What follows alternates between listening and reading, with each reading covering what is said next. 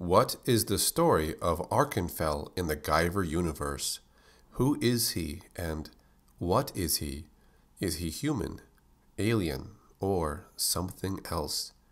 Most of the information will be taken from the manga because that's the source material for everything. Now, you might see his name as Archanfel, Alcanfel, or Arucanferu.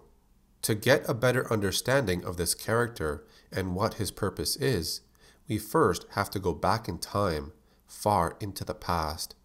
Archanfel is shown within a pod or some type of birthing chamber. He is awoken from his slumber and a voice speaks out to him through telepathy. This alien race is known by a few names: the Creators, Advents, or Uranus. They reveal to Archanfel that they created all living things in your world. The planet's ecosystem was manipulated in order to create beings like him. Their plan was to create an army to serve them. Every being was designed with a strong body that could adapt to a variety of environments. They were loyal, intelligent, and would follow their commands, and Archanfel would lead them into war. Uranus mentions that even the dinosaurs were created by them, but they were seen as failed experiments, so all life on the planet was erased, just so they could start over. The humans they selected were processed into ZOANOIDs, which is their battle form. They would show absolute obedience to you and to the Creators. Archanfel was given similar powers the Creators possess. Archanfel would remain loyal to Uranus, controlling the army in their name. He would rule the entire planet as the first Zoalord. Uranus would then reveal the rest of their plan, to create 11 more Zoalords and 1 billion Zoanoids. Their entire army would be transported across space. Right before they were going to leave the planet, they decided to try one more experiment. What would happen if a processed human would wear the suits worn by the Creators themselves? The being merged with the suit to become the very first Guyver. The suit would enhance the abilities of a being who is designed for combat, something the Creators were not meant for. As they watch Guyver Zero battle a dinosaur, it shows how far the human weapon's ability can be pushed. This alien suit makes them even more effective in combat. While the experiment proved to be worthwhile, there was something the Creators did not expect. The processed human was not responding to their orders. It refused to remove the armor, and then it used a giant energy attack to destroy one of the alien ships. It turned against its Creators, and now there was uncertainty in the human race as a controllable weapon. Archanfel was ordered to lead his army and destroy the bio-armor worn by the human. The humans transformed into Zoanoids and led an attack, but the Zoanoids got demolished. The bio-armor warrior was just too powerful for them. It had special abilities that made it a unique and dangerous enemy. Archanfel was going to destroy the Guyver with his bare hands, but Uranus could not risk losing Archanfel. Without him, they would have no means of stopping the Guyver, so he was given the unit remover. It would remove the G-unit to its dormant state, but the only drawback is you would have to use it in very close range to the target. Archanfel succeeds, and the G-unit is removed, and the human is destroyed. This is when the Creators realized a big problem. If Zoanoids are free from the mind control while wearing a G-unit, the same thing would happen to a Zoalord, but it would also become the most powerful being in the universe. And so, the Creators decided to terminate the human race and eliminate all life on Earth. They start to leave the planet without explaining anything to Archanfel. As Archanfel chases them like a lost child, he demands answers, but they ignore his request and tell him to remain behind. The organisms created on this planet have a defect that disrupts their control, and that problem manifests when they merge with the Creators' standard equipment worn by them. Humans are now seen as a complete failure. They demonstrated enormous fighting power, but they cannot control it with the G-unit, so it poses as a threat to the Creators. As Archanfel tries to chase his Creators, they use a powerful psychic attack on him, which weakens him severely, but Archanfel survives and vows to find out why he was created and then abandoned. The G unit was named Guyver, which meant out of control. Now, to completely destroy the planet, Uranus transports a gigantic meteorite through a portal. The impact would end all life on the planet. How would you even stop this attack? Even though he is injured, Archanfel's anger fuels him to retaliate. He powers up and enlarges a shield around him, flying towards the meteorite and smashing into it at full force, and thus saving the planet. After the event, Archanfel would remain within the partially destroyed ship. It acted as a life support system as he rested. Some pieces of the meteorite would still smash into Earth, which brought upon the Ice Age, but humans would survive. A temple was then constructed around the alien wreck for their master to sleep in, and he lay there, dormant for many years. A very long time afterwards, a simple old man, who was nearing the end of his days, decided to explore the world aboard a Portuguese merchant vessel, but it was caught in a storm within the middle of the Atlantic Ocean. When he awoke, he appeared on an island. Perhaps he was the only survivor. Now at first he thought maybe this was the new world he heard about, but later realized it was some strange, bizarre island. As he ventured further, he came across unnamed species of birds, dinosaurs, and even mermaids. He continued his path until he came across a man-made road which led him to a temple. The entire island was surrounded by giant vortexes, maybe to keep the inhabitants inside or to deter intruders from coming near. It was also surrounded by a powerful psionic field. While he explored the sacred temple, the old man would come across the resting chamber of Archanfel. He reached out with his hand and touched it. Archanfel would then awaken. Archanfel asked who this old man was. He only responded with, "I am your servant." The old man knew this being was infinitely superior to him. The old man would later be known as Dr. Hamilcar Barcus, or in some other sources as Dr. Balcus. Archanfel would share his plan to search for his creators someday. He would lead an army into space, and all of them would share in his power. Dr. Barcus would later be processed into a Zoalord while accepting one of Archanfel's Zoa crystals, and his mission now was to find 11 other beings to become Zoalords. But as time passed by, Archanfel would not be seen by Dr. Barcus, sometimes for a year or longer. Upon returning to the island, Dr. Barcus would find Archanfel in a state of near death. Archanfel was processed in a different way compared to the Zoalords after him, and after he suffered that psychic attack from Uranus, he required long periods of rest, with each time increasing in length. This also led him to being vulnerable, unable to defend himself while he rested.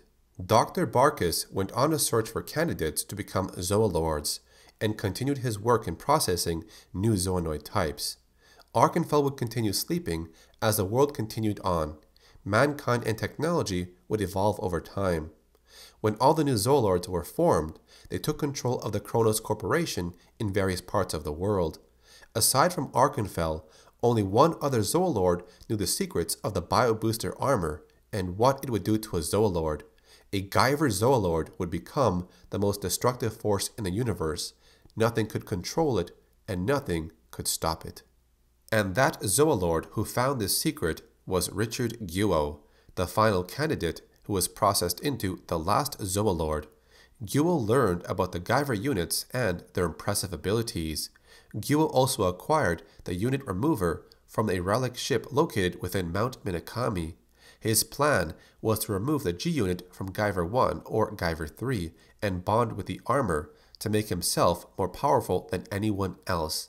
But analysis on how the device worked was not complete, so his scientists worked secretly in the bottom floors of the facility. Guo would then act on his own in an attempt of retrieving the Guyver units. While the heroes of the story were being monitored, a special ZOANOID, Aptum, would report his findings to Dr. Barcus. This is when Dr. Barcus realized Guo's plan to rebel against the other Zoalords, if he got a hold of a Guyver unit. Guo would track down Guyver 1, Guyver 3, and Masaki Murakami, hoping to acquire a G unit for himself. He appeared too strong for them, and even survived a direct hit from the Mega Smasher. From the anger fueling his body, He destroyed the cliff they were on, but they managed to escape.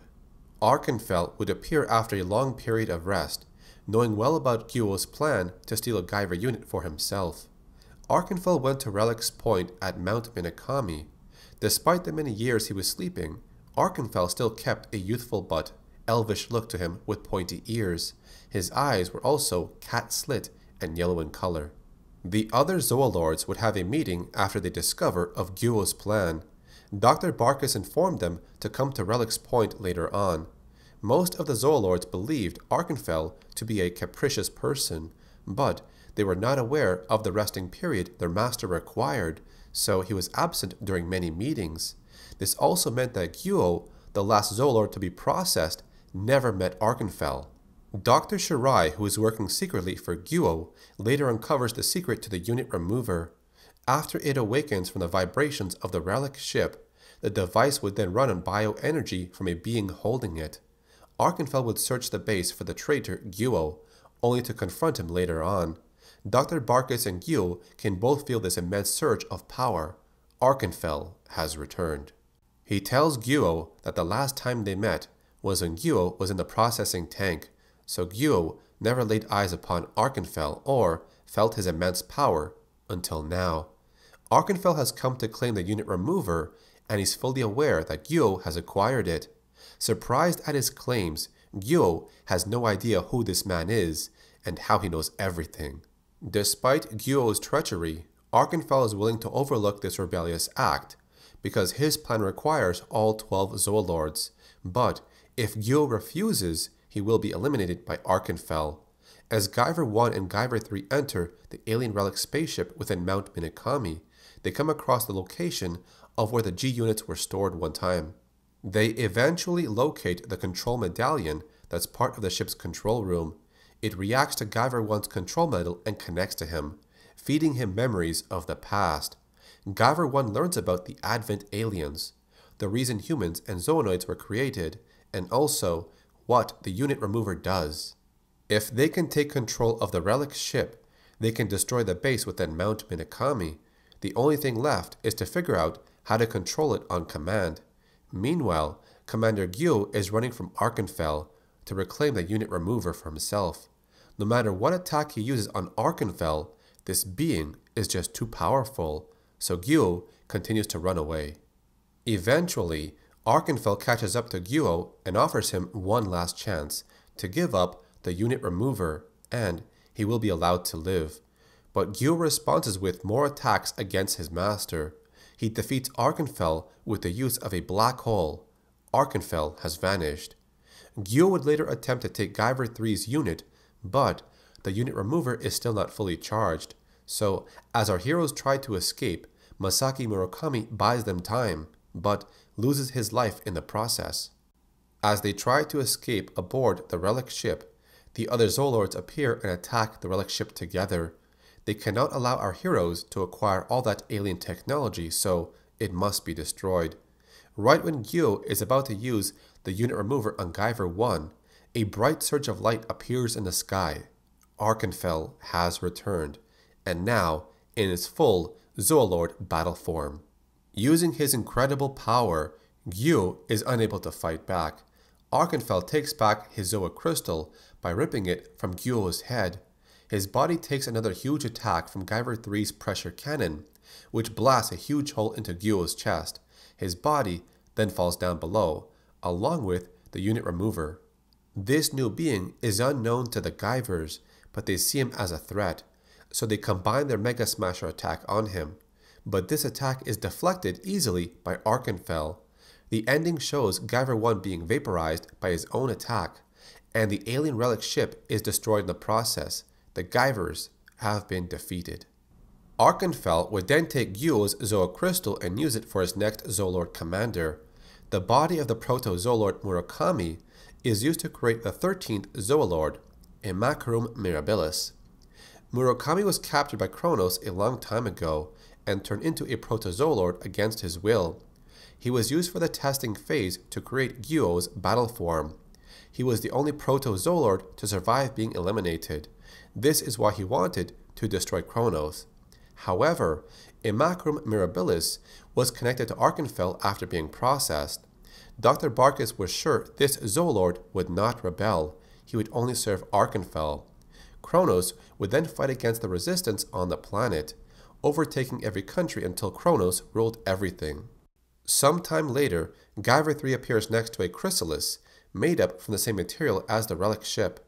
He tries to scan inside, but can only see the ship's merged control metal and Guyver 1's control metal, but no body of Guyver 1. Kronos arrives shortly after and claims the chrysalis. It gets airlifted back to base. Unable to do anything in its current state, Guyver 3 just watches and vows to get it back. Even Dr. Barkis tries to see inside, but can only sense the contents are undergoing a metamorphosis. Despite not knowing what it is, he can sense danger. Later in the story, Zextol, who is part of the Hyperzoanoid Team 5, was upgraded. He is now more powerful than ever. After he defeats Aptum, who has now joined our heroes, Mizuki and the others are left in danger. With Mizuki screaming out for Sho Fukamachi, the chrysalis hears her screams and awakens. It rises into the sky, and Guyver 3 is seen to approach it just in time. The chrysalis then teleports to Mizuki's location. Guyver 3 also appears alongside the chrysalis and challenges Zextol, but Guyver 3 is not strong enough and is defeated. Just when things are about to get worse, the chrysalis opens up, and out comes something new, a tall, large being that looks like a Guyver. This is Guyver Gigantic, the result of the relic ship's 2 control metals merging with Guyver 1's control metal. Sho Fukamachi wanted more power, something that could stand up to a Zoalord, and this is what the relic ship gave him. Zextol gets overpowered by Guyver Gigantic, so he flies into space to charge up his ultimate attack with solar energy. Because of the modifications Zextol underwent, his body would not last long, so this attack will surely destroy him as well. He releases his ultimate Blaster Tempest, but it's no match for Guyver Gigantic's Giga Smasher. Zextol destroys himself with his own attack in the process, and Sho Fukamachi's body comes out from the Guyver Gigantic's bio-armor, but the happy reunion does not last long. Sho would regain consciousness and tell his team what he remembers. When he was defeated by Archanfel, he asked the ship's control metal to give him more power, something strong enough to protect his friends, something to fight against the Zoalords. The cells of the relic ship and the spheres had melted, then merged into the gigantic armor we just saw right now, and a new Guyver was formed. After some time, Archanfel would keep a low profile about his actions, while using a Macarum Mirabilis as his way of staying in contact with the other Zoalords within the Council. It wasn't long after until Guyver 1 and Guyver 3 meet up with their newest enemy. As they invade and attack a Kronos building, they make their way to an unguarded room, and they are greeted with a familiar voice. In their normal Guyver forms, neither Sho or Agito are able to stand a chance against this new Zoalord. They try to remind him who he was, but it's no use. He is now a true Zoalord, a servant of Archanfel. Even though Sho knows this new enemy is out to get him, he refuses to summon the gigantic armor, knowing that its tremendous power would destroy what's left of his old friend. But as the battle goes on, our heroes are overpowered. With a sense that all hope is lost, Sho Fukamachi has no choice. He summons the gigantic armor before his control metal is about to be taken. Gigantic charges up the Giga Smasher, aims upwards, but intentionally misses his target. He used it as a distraction to escape and save his friends, a decision he might regret later on. Archanfel would then reveal the full extent of his plan. Kronos was using tissue samples from the relic ship to create something he calls the Ark. It was 50 kilometers long, had a complete ecosystem, and it was a living creature, just like the alien relic ship. Archanfel wanted to search for the Advents who abandoned him about 20 million years ago. Now was his time to search for his creators and battle against the Advents. But it does not leave the planet for another year. But first, he must return to his resting chamber on Scylla Island. Before his hibernation begins, he gives Imakarum one final task: obtain the G-Unit at any cost. Immakrum has undergone a special procedure that makes him obedient to Archanfel. He will never betray him. He is now a devoted, faithful servant of Archanfel. Immakrum Mirabilis would later track down our heroes and challenge Guyver 1, so they take to the sky for their battle. Meanwhile, Aptum and Guyver 3 battle the new Enzyme 3 ZOANOIDs down below. Guyver Gigantic proves to have enough power to defeat Immakrum, but even with a chance to end the battle, Sho refuses to do so. The memory of his friend Murakami still haunts him. He just can't do what he has to do. And once again, Sho's emotional attachment is what leads to his defeat. Guyver Gigantic is defeated. The control medal will soon belong to Kronos. Even in his weakened state, Sho manages to summon the CRYSIS once again, but this time, Guyver 3 steps into it and dons the gigantic armor, which forms a new Guyver Gigantic. The CRYSIS darkens with Guyver 3 inside. Shortly after, it opens. This is what we call Gigantic Dark. Guyver 3 feels an incredible amount of power and abilities now at his disposal. This is the body and power of a giant. And unlike Sho Fukamachi, Agito will not succumb to emotional attachments. He's here to end the fight.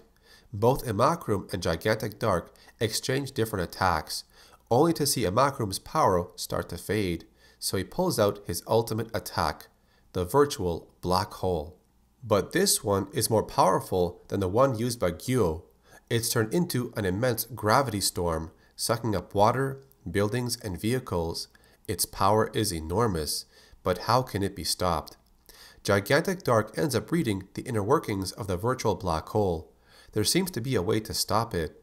By using the Giga Smasher, he's able to stop the energy flux that moves at a high velocity. The black hole is then stopped. Gigantic Dark uses this chance to rush in and delivers a crushing blow to Immakrum's face. The impact and force is so strong, it cracks his Zoa crystal. Archanfel awakens from his sleep and senses that Immakrum is in trouble. He teleports to his location and recovers the body. Then, he quickly fades away back to Scylla Island.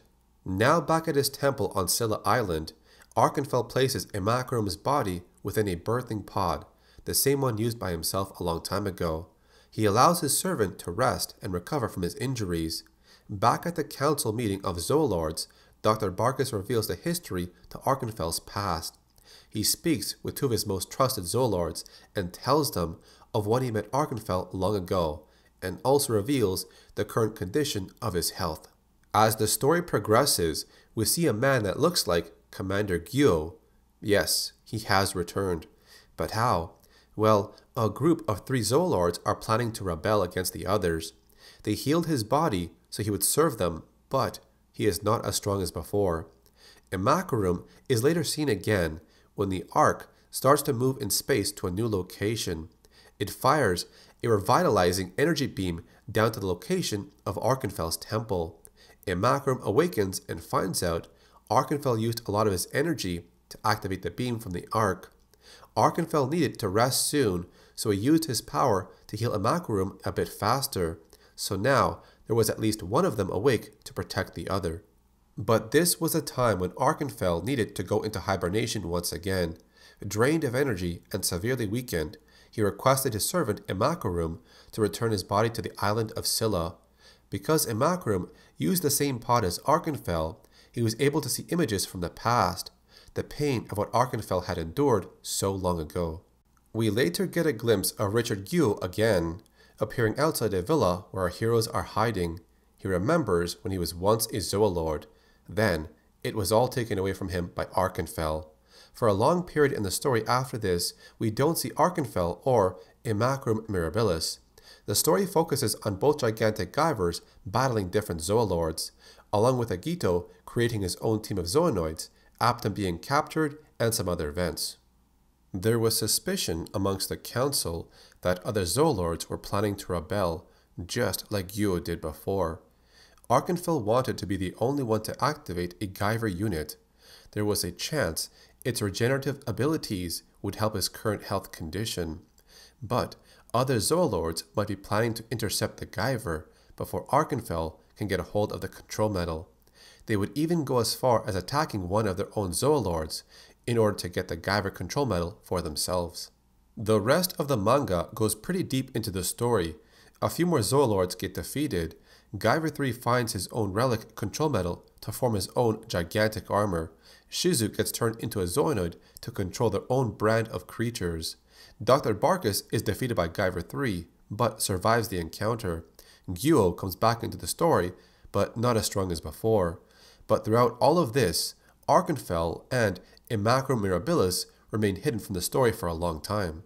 We even get to see the birth of Gigantic Exceed, which makes gigantic Guyvers grow to the size of a building.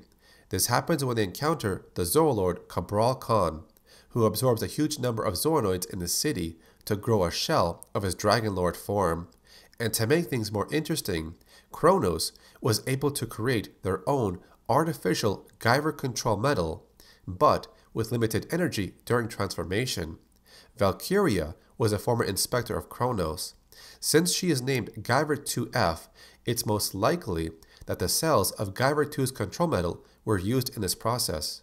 But the best part of the story is near the end. A new character appears on the Ark ship through a portal. He's picked up on the monitors, and the Zoanoids on board say only a Zoalord can freely roam the Ark, hinting that this person might be a Zoalord in disguise. Deep within the ship is the Zoalord Edward Carleon, who says that the Ark cannot move without the 12 holy commanders. One by one, the Zoalords are falling to the Guyvers, but now they have a new enemy. The Zoa crystal from Cabral Khan is still missing. After he was destroyed by Aptum on top of the building, we only see a Zoa crystal fall down, so we don't know if it's destroyed or taken by someone else. So this new enemy is able to freely roam the Ark, subdue other Zoanoids with its psychic abilities, and use portals to travel to other locations. But who or what is he? He only goes by the name of Apollyon, but sometimes it's read as Apollyon. Even his glowing aura radiates immense power and is felt by those nearby. During his battle against Edward, Apollyon displayed the same powers as his enemy, controlling plasma spheres and using splitting images while remaining in a pocket dimension. Edward was losing the battle when he realizes only one other Zoalord could have the same power as him. The one who bestowed the power upon him was Archanfel. Edward is defeated shortly after, and his Zoa crystal is taken by Apollyon. It's later revealed by some other Zoalords that Apollyon's armor is made from the same material as the Guyvers. He is very much like the other Zoalords, but is hunting each of them down. Apollyon is then shown talking about two Zoalords that are planning to rebel. He finds out that Richard Gyuo is alive, so he plans to follow him. As he looks up at the sky, he says, "The scheduled time is near. Time is running out," hinting that his plan to collect the Zoa crystals is similar to Archanfel's plan, which requires all 12 Zoa crystals before the Ark can go into deep space. Gigantic Dark would later appear before Guyver 1 during a battle with him. Agito revealed that he no longer required the chrysalis of the first Gigantic. Agito went out to find his own relic control medal in Arizona. With the help of his team, he was able to create his own gigantic armor. There's a point in the story when Guyver 1 gets covered with Aptum's body to sneak into a Kronos base. He borrows Aptum's powers to be invisible, just to meet with a Zoalord to learn about their new enemy, Apollyon. Apollyon would make an appearance again when he followed Richard Gyuo. Gyuo possessed a dummy crystal which Apollyon was not interested in. He overpowered Aptum and Gyuo and quickly made his escape with the Sagawa siblings. In a mere second, he vanished through a portal. Both of them are taken to the island of Scylla. They explore the temple until they find an ancient ruin connected to Zoanoids and all life on the planet. They saw dinosaurs, Zoanoids, the alien relic ship, and even an image of Archanfel. They explore the island but are later met up with Apollyon once again. He takes them back to the temple to rest in a made-up home. For some reason, Apollyon seems to show a level of kindness to them and then leaves. The last thing we see in the story is Archanfel sleeping in the bedroom upstairs. There is only one other person who would be at the island, and that would be Immaculum Mirabilis. The story within the Guyver manga was never completed, so we don't know what happened to Archanfel, Immaculum, or Apollyon afterwards. Some sources say that Apollyon's identity could be an agent of the Advents, or it could be Archanfel who suddenly awoke. Perhaps he found a Guyver unit to fix his ongoing health problem, and this new energy is what Dr. Barkis saw coming from Archanfel's body. Another theory is that Immaculum Mirabilis could be Apollyon. He was revived within Archanfel's life pod. Maybe a part of Archanfel's powers transferred into him during that procedure. Apollyon does have ZOANOID powers like all the others, something only Archanfel has access to, and Apollyon seems to know the location of the island. The mystery to his armor is kept a secret. Did he activate a Guyver unit to become stronger? We don't know. The rest of the story is incomplete. So that covers the story of Archanfel, the first Zoalord, his origins, his mission, and his disappearance, along with other characters that I had to include to make the story easier to understand. But of course, the manga is incredibly long, so there are a lot of things I left out. I wanted to focus on some key points in the story, but there's a lot you can discover by reading it yourself. Now, I did cover other topics around the Guyver universe in the past, so I will leave links to those videos. Now, if you enjoyed this video, then leave a thumbs up on it. You can also subscribe to my channel to see more content like this. This is definitely the longest topic I ever covered for a video. I went through the entire manga again just to make this specific video about Archanfel. I do hope the manga story gets finished someday because I want to know what happens after. Thanks for watching this video. My name is Carlos, or Acid Glow, and I'll see you on the next video.